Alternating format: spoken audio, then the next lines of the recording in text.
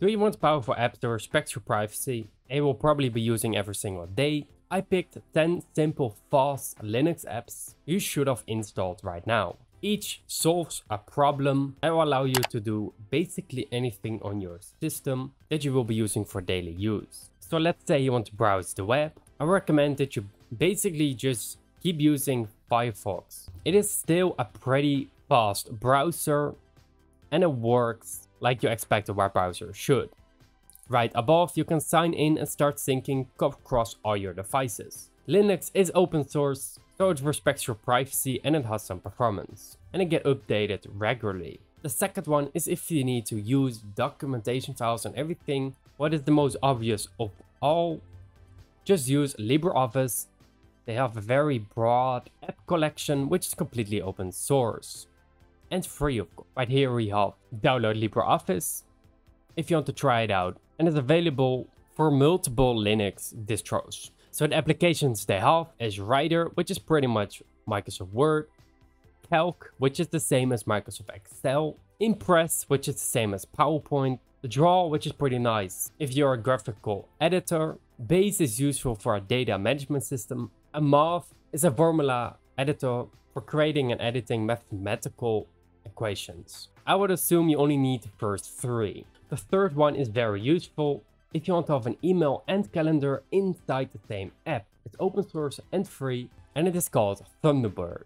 Thunderbird is completely free to use and it has a calendar built right into the app. Also your email itself. It can add multiple accounts to the same application. So let's say if you have Gmail, Microsoft or Apple, doesn't matter, you can connect it to Thunderbird. It's completely free. You have your email and your calendar inside this app. The fourth one is pretty useful if you want to set up your own private server. I recommend that you use Nextcloud Desktop. Nextcloud is completely open source.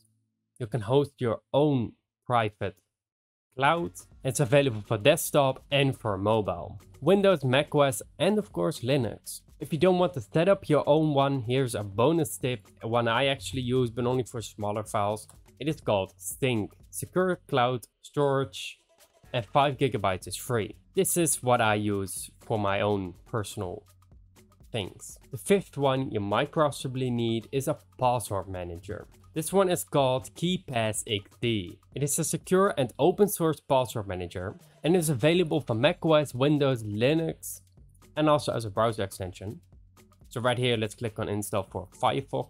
You can change multiple things on the extension. And this is pretty much how it looks like. You have all your passwords with every single website you went to, and it's all easily saved and auto-fills when you use it. The sixth one is for your notes and to-do. If you have to note something down, it is called Joplin. It's an excellent open source note-taking application with a lot of features. Right here we can download the app and it's available for Windows, macOS, and for Linux. And of course also for mobile applications, Android and iOS. You can even create them in doc and PDF. You can make a new to-do, like buy the milk or feed the cat. And below you can make a notebook, note and toggle the sidebar. Yeah, very easy and open source. This one I think you already know because there is no better media player than VLC.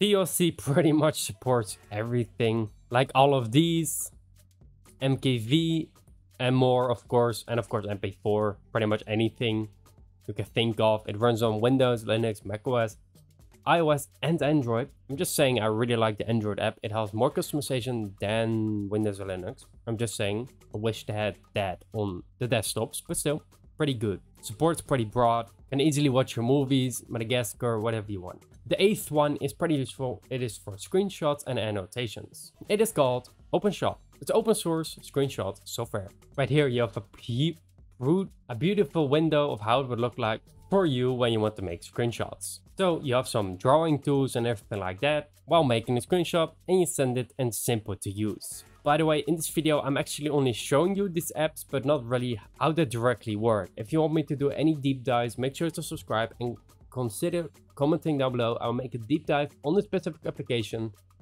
and not waste your time right now. The ninth one is a clipboard manager you probably want to use.